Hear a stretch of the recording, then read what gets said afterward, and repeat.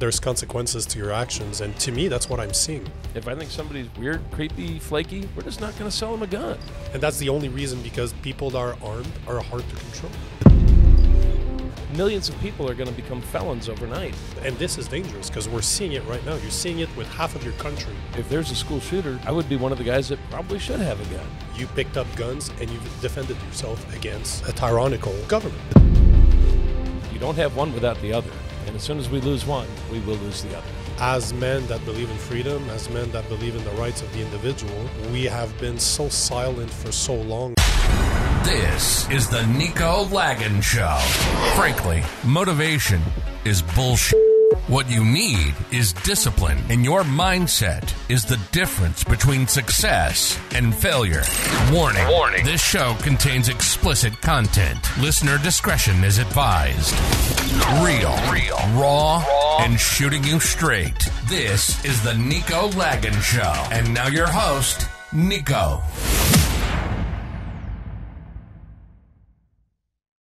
Welcome to another episode of the Nico Lagan Show. I'm your host, Nico Lagan. We are in Lake Havasu.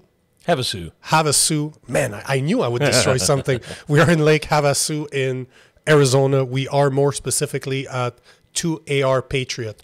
It's a nice coffee shop. No, it's not. It's a fucking gun shop. Just so you guys know, it's a gun shop. We're here with Sam Harrison, which is the owner of this beautiful establishment. If you're listening to the MP3, it's worth going to see the video because there's guns everywhere. It's beautiful. It is as manly as it gets. How are you doing today? I'm great, thanks. Thanks for having us. Why a gun store? I had a few years ago, I had kind of retired and turned my other business over to my son to run it. And in stepping away, I figured I needed something to do. So as a hobby, I started building AR-15s. I'm an old Army guy, so it's just a trip down memory lane for me, and that was a few years ago, and now here we are. I wound up running out of space where I was building them in my condo for a little bit, and then I moved it over to the hot tub store, and then my son kept parking hot tubs in front of my display cabinet, and so about a year ago we bought this building and renovated it, and this is the new operation. How dare he put spa in a spa shop? Like, terrible. What the hell was he These thinking? things are heavy as hell. Yeah, what was he thinking about? You guys do the custom work here, because every bit of it. One thing I've learned about Americans, you guys love your AR-15s. We do. So this building is a total of 2,000 square feet. We've got about 800 square feet up in the front. So the back 1,200 square feet is our manufacturing facility. We're a number 7 federal firearms license, so it's a manufacturing license. So we do all custom builds in the back of the house. So you walk in and you say, hey, I want to build my own AR. This is the trigger pull I want. This is the barrel length I want. We do a complete custom build for you. Then we also do the Cerakote. So all these cool colors that you see on the back wall, that's all custom Cerakote work that's done in the back of the house. And that's a baked down finish, so now your gun will never rust. It's incredibly durable. It's kind of like powder coat, only much thinner spec. There you go. And then you'll see, if you look around, you'll see a lot of stuff that has laser engraving done on it too. And we have got a laser machine in back that we just put a guy through school on learning how to run that. So that's the whole wrap on it. One of the things, so we've been, Josie and I have been traveling the U.S. for almost 7 months now. We're just in an RV and we're going all across the place. And Arizona is really taking the Second Amendment very seriously. Like, of all the places, like, it's worse. I don't want to say worse in a bad way. It's better than Texas. Like, even Texas don't take the Second Amendment as strongly as Arizona seems to be. We have one of our state assemblymen, Leo Biasucci, lives right here in Lake Havasu, and we came up with this idea to build him a custom AR. Yeah. And he's the guy that introduced the Second Amendment Sanctuary State Act for the state of Arizona. Can you explain what that is? Because that was this is where I was going with this. The Second Amendment Sanctuary State Act says that law enforcement in Arizona cannot enforce any law that is contrary to the Second Amendment. So if our feds throw out a new goofy law, whether it's a bump stock ban or this ban or that ban, and they try and change it up every week. So this keeps local law enforcement from enforcing any bans like that. So when we did this custom build for Leo Biasucci, we actually put the script from that is actually Cerakoted into the whole handguard. It's got his name on it and everything. If I'd known we were going to do the podcast, I'd have had Leo drop the gun off so we could show it off a little bit. It's really cool. So why do you think that's important? Why do you think that? Because I'm Canadian. I'm a gun owner. I love guns. I'm a martial artist, so I understand that they are tools. They serve a purpose. To me, I would, if I was a citizen, the day I have either citizenship here or a visa, I am getting a carry gun. Like the day I get approved, I have one. Absolutely. Why do you think that's important? It's critical because the Second Amendment wasn't, and these politicians will twist it around and say, well, gosh, you don't need an AR-15 for deer hunting. The Second Amendment has nothing to do with your right to go deer hunting. Mm-hmm. It's about the right to protect yourself from a tyrannical government. Mm-hmm. And that's why we need this. Hell, we need that 50 cal. We need that 50 cal. And if I could get something bigger, gosh, I would. And the flamethrower is awesome too. The flamethrower behind you. so that's what the Second Amendment's about, and that's the hill I'll die on. I've got a picture of the Second Amendment on the wall in my office.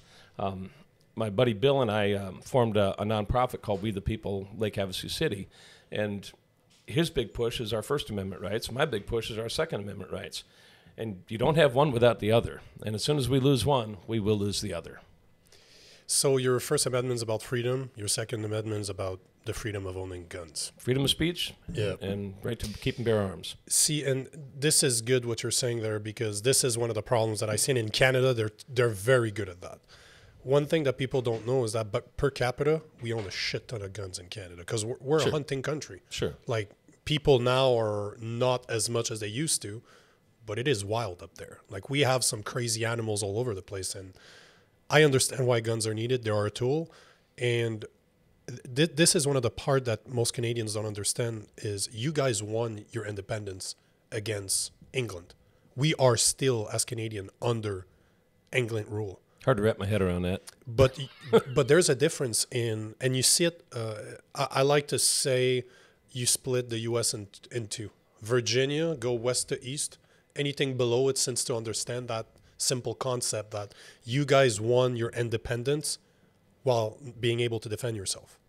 You picked up guns and you've defended yourself against a tyrannical government. Exactly. And which is why the forefathers, or in your Bills of Rights, it talks about the freedom, your freedom of speech, and two, your right to keep and bear arms. Exactly.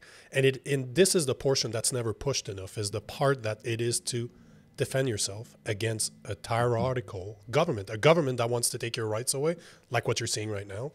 You need to be able to defend yourself against them. Yep. But this is the mentality of a winner. If you look in Canada, we lost our rights. We lost our independence. Like, we never got it. We tried to fight it. We didn't get it. But it shows in our way of thinking. We're very soft. We're very accepting of what the government wants. We're not going to revolt against the government. So right now they're able to take all of our guns away. I got you. Because my guns now are paperweights. They serve no purpose. They're in my I got them transferred to my best friend, and they sit in a locker, and he can't take them out. That's terrible. And I've got a lot of friends that are Canadian. There's a whole lot of transplants down here, and I think of a couple of my friends right off that she just recently got her U.S. citizenship, and so now her husband is on a green card here, and it's kind of funny. As soon as she got her citizenship, I said, "Hey, Leah, you need to come down and get a gun," and she said, "Nah, it's not my thing." And she's not anti-gun; it's just not her thing because it's the society that she grew up in. Yep, I grew up in a different Canadian society. Yeah. I grew up in the woods in Wisconsin. And man, we always had guns. The thing is one of the guy that introduced me to guns years and years ago always told me that gun is the greatest equalizer. That it is. Because he knows I fought in a ring. I've been training martial art for more than 20 years, and I'm always messing with him. I'm like, bro, sit down before I fucking hurt you. And he's always, you know what? Guns are a great equalizer. I don't care how good you are. If you're not close enough to grab it, I'm going to shoot you, and I'm going to win. I got one in the small of my back right now. See, that's how much he trusts Canadians. And it's kind of funny. Every once in a while, I'll run over to the grocery store, and I'll be halfway through the grocery store, and I think, crap, I forgot my gun in my office, because I quite often take it out and set it on my desk. And then I think, you know what? There's 50 other people in the store that are carrying a gun. Yeah. This is a very, very gun-friendly town. I mean, heck, this is one of, I believe, 13 gun shop storefronts in our little town of 50,000 people. We've got as many gun shops as we have bars here. And you know what? I understand why. At the end of the day, I fully understand why guns are needed. Would it be cool to live in a world where guns are not needed? Yes, it would be. That's a utopia that probably never will happen. So until then, I believe in the rights to own guns. And I believe that what you guys are doing in Arizona is great. Like being able to have, say again how the law's called? The Second Amendment Sanctuary State Act. Love it. Love it. So you're really preventing federal government. We're preventing the local governments from enacting tyrannical federal laws. Yeah. Because these congressmen and senators can't make up crap fast enough. Yeah. And not only our Senate and Congress, but the ATF itself makes up rules. And I mean they're working on one right now. So like that 45 that you see right behind you. Matter of fact, this guy here too. Yep. Those are AR pistols. Yep. But if you put a stabilizing brace like we have, I think on one of them over there. You mean for the shoulder? Yep. Yep. It's not actually for the shoulder. It's to wrap around your forearm to stabilize it. Okay. But the ATF is now trying to make those, well, not to make them illegal, but to say that you have to register it as a short-barreled rifle with the ATF. Otherwise, you're a felon. There are millions of those things in circulation right now that people bought legally. Yep. And come May, if something isn't done, millions of people are going to become felons overnight if they don't take that brace off of their pistol or short-barrel rifle, however you want to describe the thing. And when we were sitting in my office months ago with an ATF agent, and she was going over a checklist of things to cover for our store, there was different statutes that were cited, and then there were other ones that said ATF ruling and have a bunch of numbers and dots. And I said to my employees, I said, guys, you see the difference here? That this one here is something that actually went through the Senate and Congress and was voted on and signed into law by the president. The other ones here are just things that the ATF made up. Yep. And the agent that was sitting there kind of giggled and said, yep, you got it. So the ATF can just make something up and turn a law-abiding citizen into a felon overnight. And come May, they're going to try and do that with millions of people if it's not stopped. So whoever is listening to this that's in Arizona, if you think that what Sam is talking about is far-fetched, if you think that he's representing a boogeyman that doesn't exist because you do not think that there are people with their own personal agenda that will push laws as per what they want to happen, just look at Canada. All of my guns are paperweight now. All of my guns are going to be confiscated when I bought them legally. I am a trained individual. I am more trained than your police officers here are that can carry a gun. And even in Canada is the same case. Yep. They only have to go to the gun range once or twice every year to make sure that they're able to hit at like 10 or 20 feet a massive target. I can do that offhand with my fucking eyes closed. Are you kidding me? But the point is that if you guys in Arizona or in the U.S., in the southern states, you don't think that this is a reality, be very careful. Because this is what, for years now, they've been saying in Canada, oh, don't worry about it. All they want to do is to remove the dangerous guns.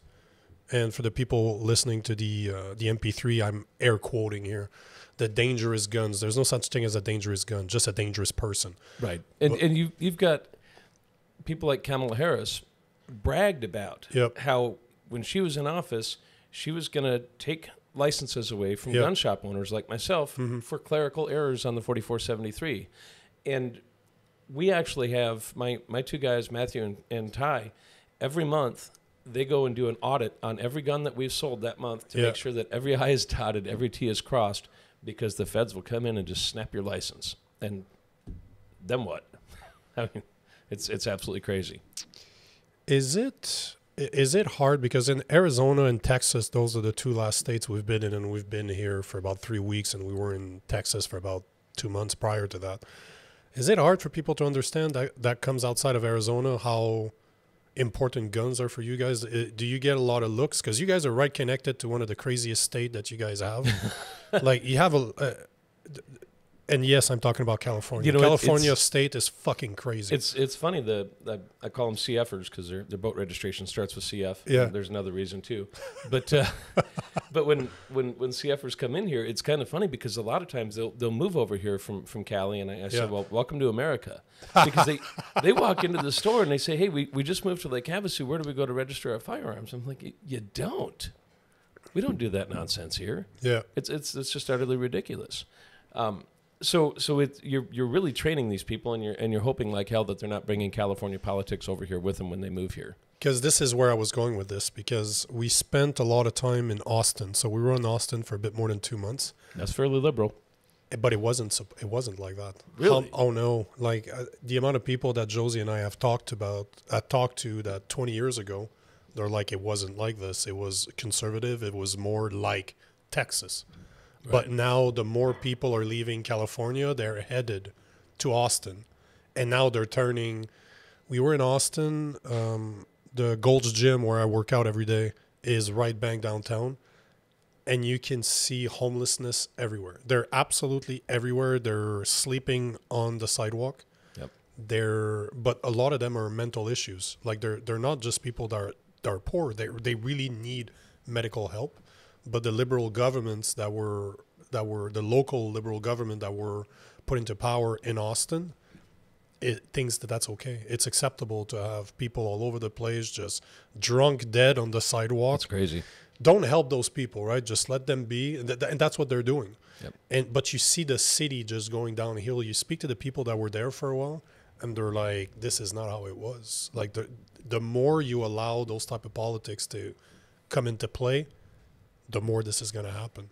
So is that something you're worried about here? Because you're very close to California, like as in connected I do worry about to California. You know, I'm just looking on social media. You'll see. I've been here for 14 years now, okay. And you see the movement where the people that are local here on social media are getting to be a little more liberal as time goes on, and it's the younger generation coming up, and you worry like hell that it's going to come into town, but you know, I've got property an hour and a half from here up in the mountains, and that's where I'll go when it all goes to hell here. You know, this is something I talk about all the time, and I think this is a problem. What you just said there is problematic to me, and I have to say that I unfortunately have been doing that too. And what I'm saying is, what I mean by problematic is that as men that believe in freedom, as men that believe in the rights of the individual, we have been so silent for so long. Like, we have let those young, uneducated, especially with life, take decisions that have no basis in reality. Right. We have let them. It's like having a child at a home that you just, you know what, I'm tired of dealing with it. I'm just going to let it be, because at the end of the day, I can still continue doing what I'm doing. And this is the problem that I'm seeing in the U.S. Canada is the perfect example. But if you guys are not careful, it's going to creep up here. Right. Like you guys, California is Canada. It's the same thing. The type of mentality you see in I like to say that we're about 5 years ahead of you. When it comes to craziness, what you're seeing right now, this is your fucking future. Yeah. Crazies now are not we don't think that craziness is coming. It's fucking there. Right. Like, just open your TV. Well, the difference is I'm 56, so now my son Taylor, he's 31. Yep. He's stuck with it. Yeah. I'll be long gone. But do you that think, young man? But do you think that it falls on you guys too, as men, to say? Well, I like to think I raised him properly. Yep. But to say no more, like, because that's stupidity that we're seeing crawling from California. They're leaving their own. They messed up their state to a point that they don't want to fucking live there anymore. So they're like, hey, let's get out and let's go fuck it up somewhere else, because it's going to take 10 to 15 years to fuck it up. But then what happens? Then what? What? So we do have a very large part of our population here. As far as California transplants, a big chunk of them are retired firefighters and retired cops from California. Nice. So they've got the right politics, generally speaking. So it works out pretty good. But and matter of fact, we sell a lot of guns to those guys because they can come over here and retire really, really well from the pension system that California bankrupted themselves with. Yeah, it's a lot cheaper here. That's for sure. But I think as men, we need to stop letting it happen. I think we need to be better at. we're so good at just say, you know what, at the end of the day, it doesn't impact my life day to day. It's okay. Like, we'll just let it slide because I don't have the time for it. But the more we let that happen, the more the chances it's going to turn into Canada. Right. The more chances the state that you live in right now will turn into something else if guys like you, guys like your son, guys like the local government don't stop it. Because often, you know, Mike Tyson said that one of the biggest problems we have in society right now is that people are not getting punched in the face anymore. and it's true. There's a lot of truth there. Oh yeah. There's something to be said when there's consequences to your actions. And to me, that's what I'm seeing.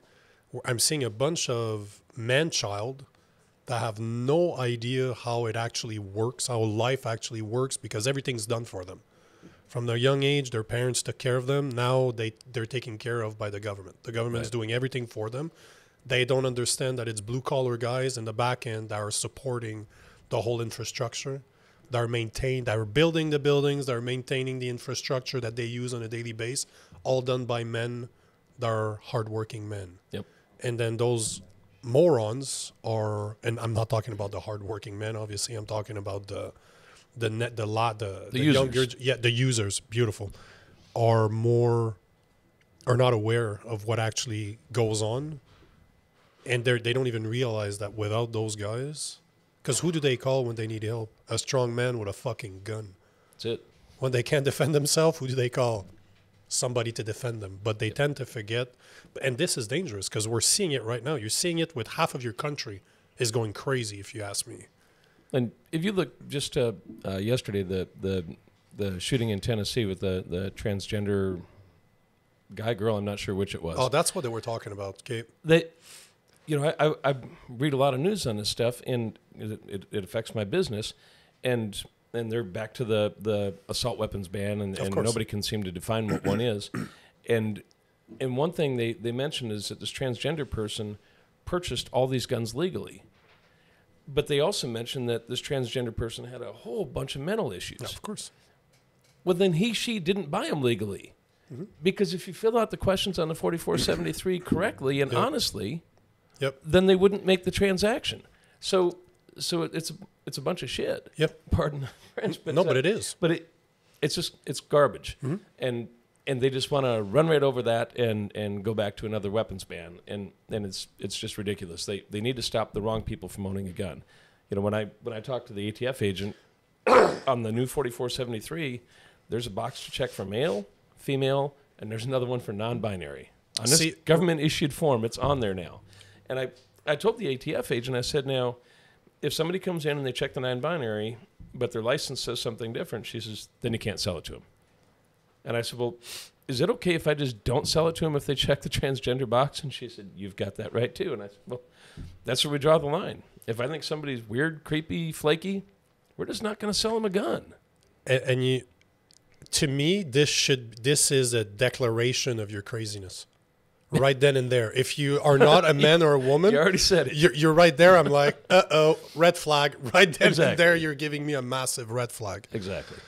To go back to the shooting, this is something I spoke about before, and I'm happy to speak about this again, because if you look at the background of those school shooters, they all had mental issues. At one point, they were all flagged. Every single one of them. Every single one of them was on some type of medication.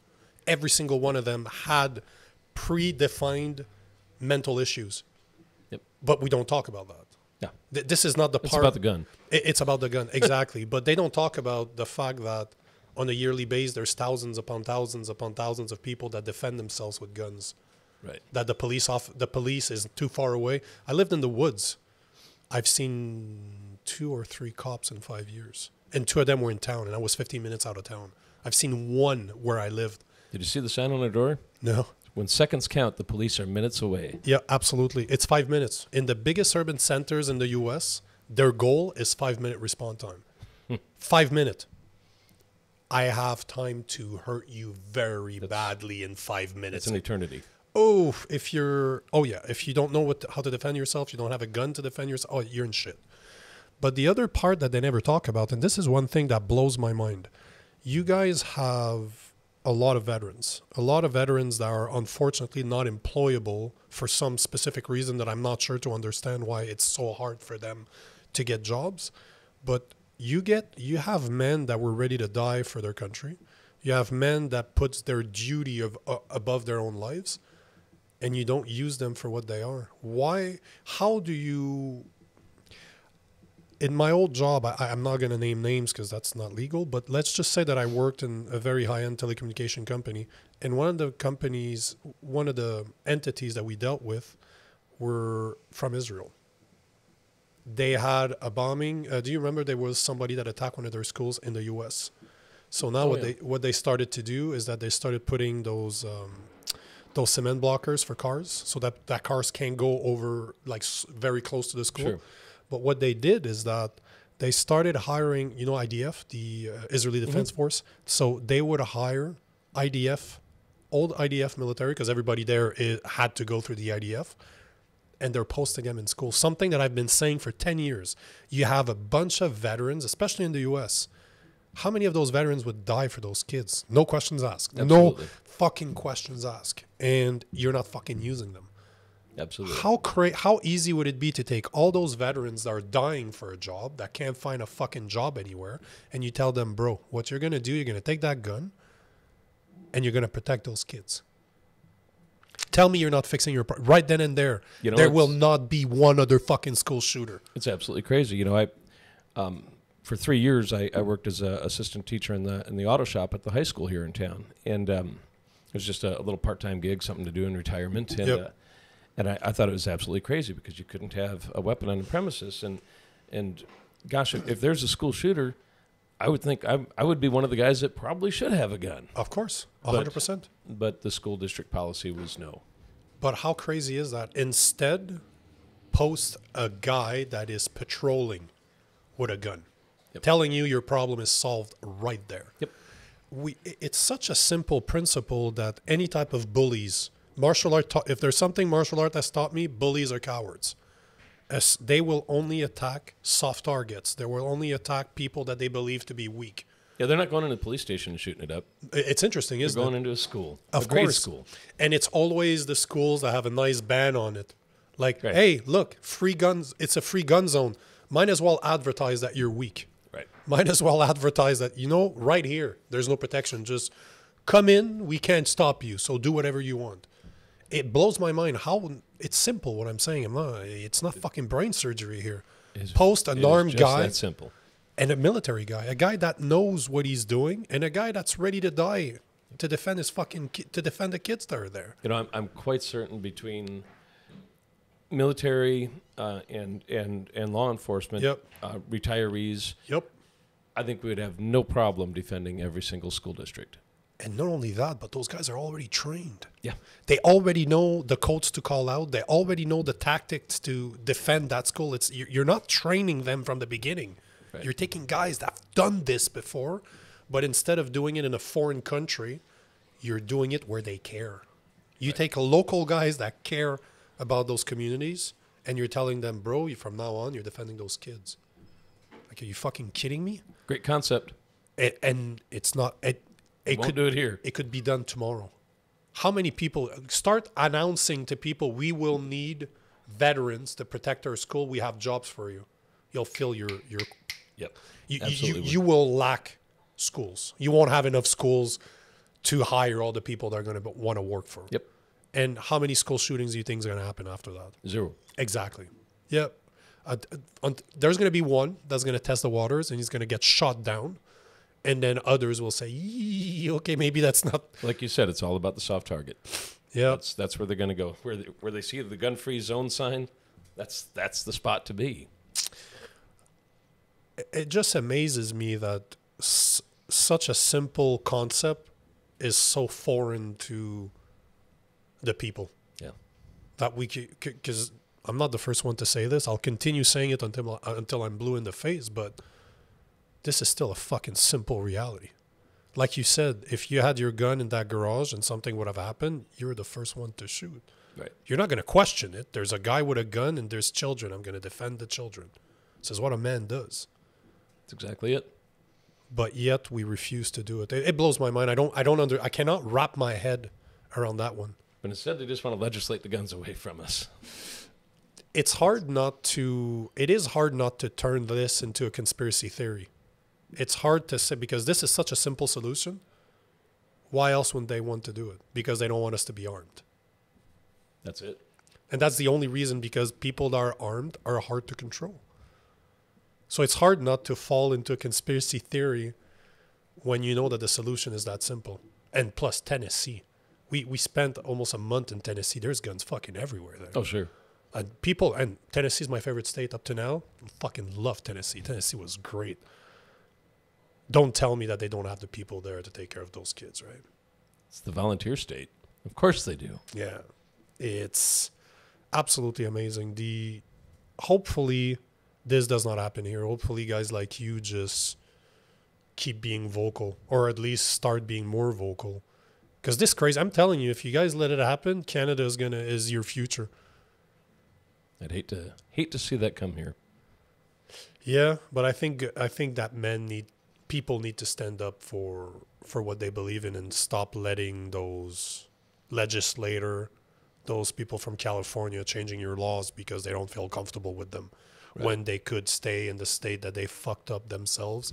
Or go to another state like New York. Go to New York. They're fucked there too, so just go there. Just go to another place that they're fucked. But it's interesting how they don't want to do that. Right. They want the freedom that your beliefs brings, but they want to bring their politics to mess up your freedoms. That is it. I want to thank you. Thank you again for letting us record here. Thanks for the conversation. This to me smells like freedom in here. Is there something you want to say? Is there something you want to plug? Is there... If I can get a shameless plug for 2 AR Patriots. 100%. This is the spot. So 100% go folks, for it. If you need it, come on down. And if you're not local, we ship them anywhere in the country. Even to California. We got to make it California compliant before we can ship it over there. So you got to paint it pink? I'm just kidding. You got to put a magazine lock on it. They've got a whole bunch of goofy rules, and so they're DOJ. I wasn't going to send them over there, but my insurance agent is from California, and her son is a gun nut. So I've been shipping them over there for him. Okay. So that's the only reason we became California compliant on that stuff. So you want to repitch your store and then add the boom at the end? Absolutely. So 2 AR Patriots, we're located at 72 South Smoke Tree, right in the middle of downtown Lake Havasu City, Arizona. Boom!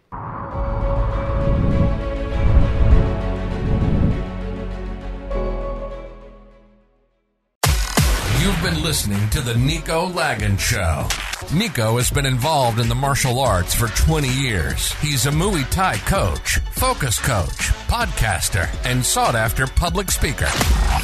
We hope you've enjoyed the show, and we hope you've gotten some useful and practical information. We'll be back soon, but in the meantime, find us on Facebook and Instagram at Coach Nico Lagan, and on YouTube at The Nico Lagan Show. See you next time.